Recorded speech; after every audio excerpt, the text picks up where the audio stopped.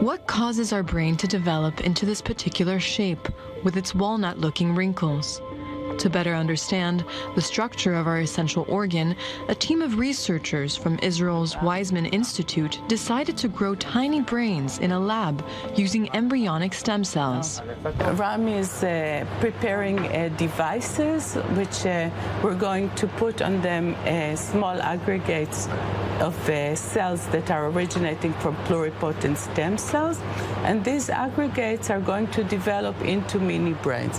Being able to observe brain development in real time was impossible to do until now. We have here on the device, we have the live organoids, and we want to film them while they are growing. And we have here conditions that allow them to grow. So they're located inside the plate. They have the media they like. They have 37 degrees Celsius that is perfect for them. It's the temperature of the body. And they have 5% CO2 that is also requested for them.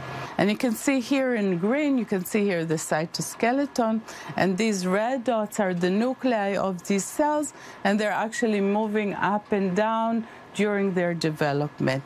These experiments allowed Professor Orly Reiner to better understand mechanisms of Lissencephaly, a set of rare brain disorders where the surface of the brain is smooth and results in severe developmental deficiencies.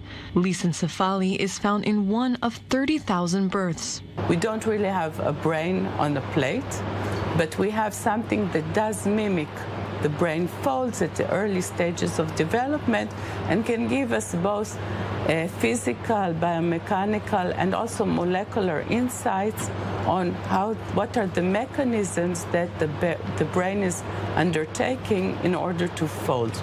These studies open up several new perspectives.